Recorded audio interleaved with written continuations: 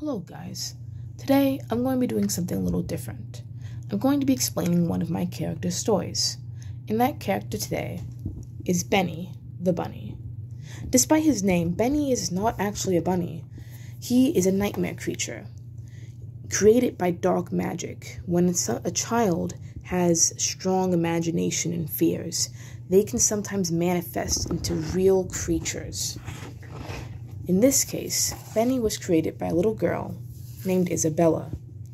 Isabella here had an intense fear of rabbits after an accident at the petting zoo.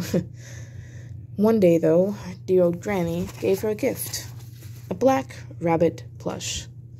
It sat on her nightstand every night, watching over her with those lifeless button eyes. She hated it. Its limp body, its unsettling smile, its rough black fur. She had begged her parents if she could get rid of the rabbit, but because it was a gift, they said no. So instead, she wouldn't touch it. She'd just leave it there, letting it watch over her at night. Sometimes when cars came by the window and lightning flashed in her room, lights would come into it, casting long shadows across the bunny, making it, appear bigger and larger on the wall. It terrified her. She'd have nightmares of this thing coming off the wall and grabbing her in her sleep and eating her up. She would always fear and imagine these horrible things happening, until one day it became so strong that it actually happened. Benny manifested into a 6-foot-tall, black, shadowy creature. And that night when it happened, lightning was flashing outside and thunder was roaring in the middle of the night. Isabella had hid under her covers, and when she looked up, she noticed that the rabbit was gone. And she turned around, and in front of her stood this large, shadowy creature. Benny had been born.